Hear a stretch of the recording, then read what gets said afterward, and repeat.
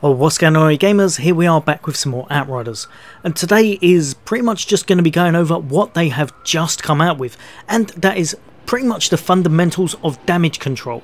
So if you're wondering what's going on with your damage and what the basics are and mechanics are behind it, then stay tuned, that's coming up next.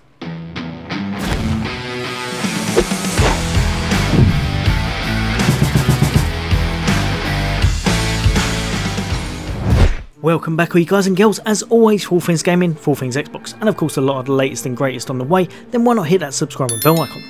Now for today, if you are looking for an action-packed extravaganza, then click off now. Unfortunately, we've got quite a few things to go over, but it will involve me reading off of kind of their scripted stuff, so we'll be jumping straight over to Reddit and I'll be reading over what they've brought out. If you're worried about mitigation, if you haven't got a clue what's going on, but like a lot of us with, I don't even know if they 100% know what's going on, but either way, we're going to go through what they brought out and let's kind of see if it does tend to tally up with what we're going through. Right, so here we are, and what I'm going to do is pretty much just read it out to you guys and girls, and then we'll kind of go over what we think. Right, so here we are, and what I'm going to try and do is keep this as brief as possible, whilst also kind of covering everything. If there's any bits that I can skip to kind of make it a little bit shorter for you guys and girls, I definitely will. So obviously it goes through the core mechanics, resistance, armor, shields, nodes, yada yada yada. So what does it actually kick off with? And it looks like it's resistance. So what does resistance actually protect us from? Resistance is a mechanic that serves to protect the player character from incoming anomaly damage. In practice, this means all non-physical attacks. All enemy non-melee abilities and elemental attacks are counted as anomaly. The perfect example of such an attack are fire grenades from shotgunners. What does resistance not protect you from? Physical damage completely ignores resistance, therefore all physical attacks will bypass that stat. Pretty much as we know, basically bullets, all melee, everything such as that doesn't get covered by resistance, that's obviously by your armor mitigation. How does resistance scale? Resistance reduces the incoming anomaly damage by the given percentage, so 30% resistance is same as damage reduction. Nice and easy, pretty much self-explanatory. An in-game example is a brood mother uses anomaly eruptions. It's an area denial ability that forces the character to move. A hit from this deals 35,941, that's good to know, so we can kind of figure that out from there, that's nice. If the player has 50% resistance, they will take 17,970, so basically 50% equals half, yada yada yada. If the player has 30%, they will take 70% of the hit at 25,000. Right, that will make sense, pretty much standard as we know. Does resistance have any cap, which we will have no further effect? Resistance is capped at 85% incoming damage. Now I don't think you've got to worry about that too much, it will be really hard to hit that cap and I don't think you'll need to anywhere near, to be perfectly honest. If you've got at least 30, if you can go up to 50 that's even better, but at least 30 is pretty much mint most times as long as you've got some regen. So next up, and we're going over to armor. What does armor protect you from? Armor is a stat that serves to protect the player character from incoming physical damage. In general, this means all melee and ranged weapon attacks in the game. What does armor not protect you from? Pretty much exactly the same as what it just covered, it's not going to protect you from any anomaly attacks. How does armor scale? Armor value is used to determine how much physical damage should be reduced. It is compared and scales accordingly to the armor reference value during calculation. From that, as far as I can tell, it just basically means you know on your actual stats up the top, it will refer to that. So if it says 50% mitigation, it will mean you're going to get 50% kind of mitigation, as I just said, and you'll only take 50% of the damage. Reference value is the expected armor value on a certain level, world tier or CT. At CT 15, a brood mother deals around 50k damage with a melee attack. Wow, that is a big hit. That kind of goes to show you why you're getting absolutely smashed around if you're going pure DPS. If the player armor is on par reference value, they will have roughly 30% damage reduction. If the player armor is lower, then the damage reduction will be lower, vice versa for higher armor and damage reduction. Basically, it's just saying the higher your armor rating is and the more mitigation, the less it's going to do.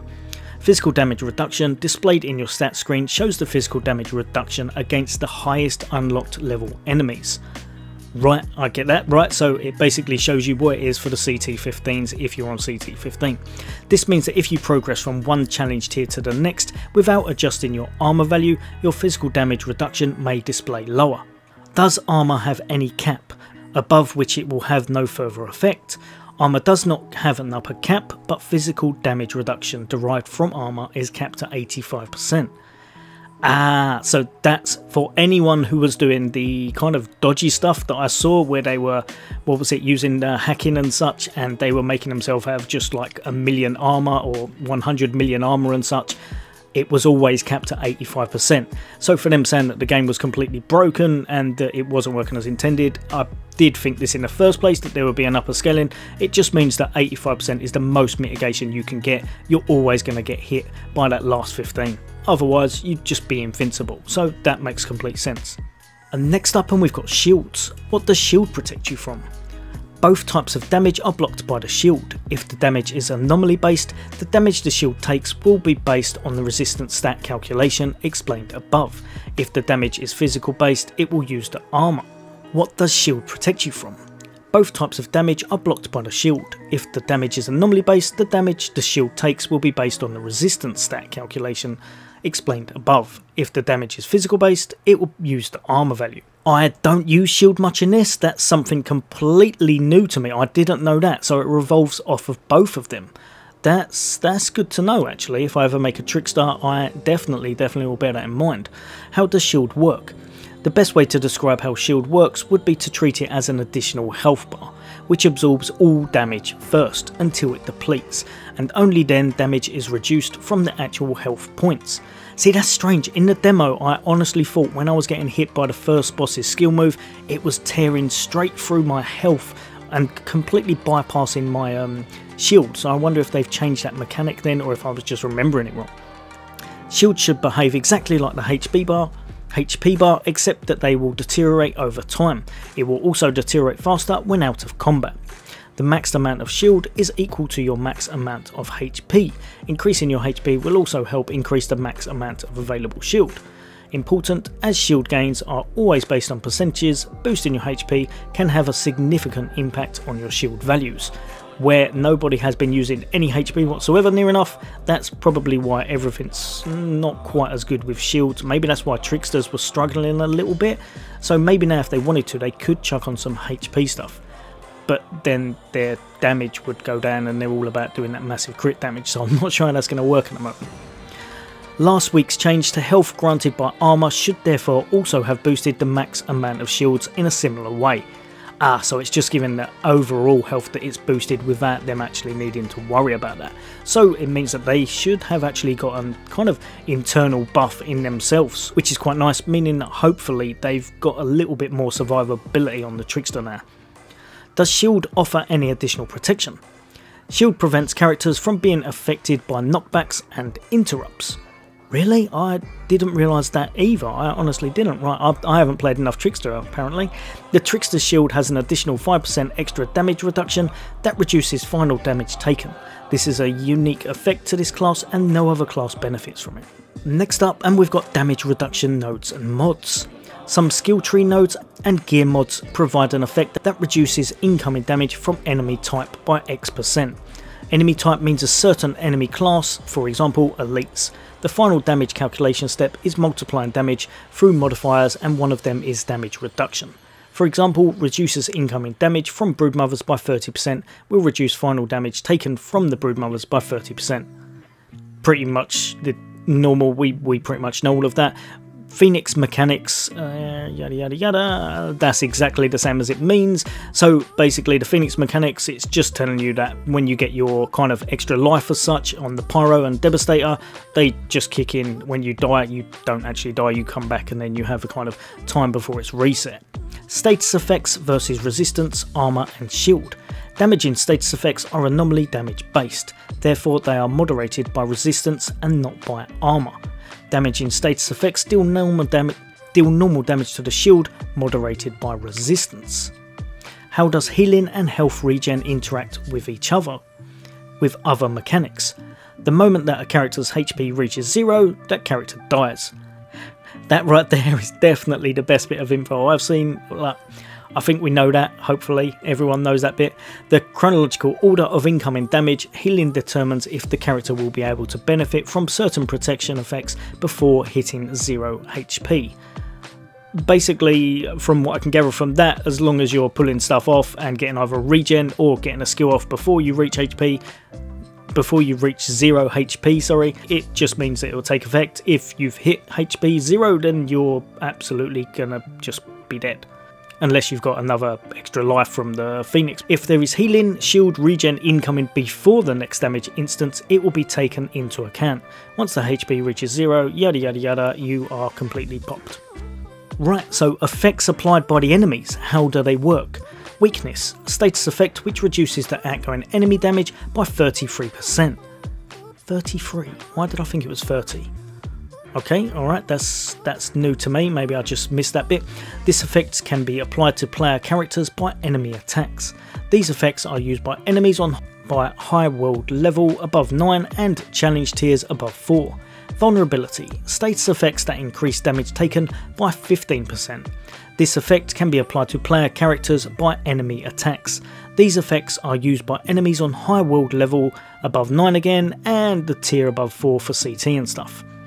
Basically, if you're anything like me, check when you do die, when you think there's something dodgy going on. It always seems to me that I've got that vulnerable going on. I don't know if there's some kind of mitigation that I'm not factoring in, but it seems that's the only time I've ever had kind of dodgy stuff go on. Maybe it's just down to luck, or maybe I'm not factoring it in right. Other survivability mechanics. Primary death prevention. This prevents players from dropping below 30% of health due to incoming damage. When triggered, it will block all damage for 1.2 seconds and prevent hit reactions. This mechanic has a 120 second cooldown. This mechanic will only trigger and go into cooldown when a character reaches 30% HP for the first time, while the mechanic is not on cooldown. That, to me, unless I'm missing something. So basically what they're saying with that is that you've kind of got an internal cooldown that if you're lucky and you've not been hit to that kind of health under 30%, you've got a little chance to survive, but then it goes on cooldown for 2 minutes.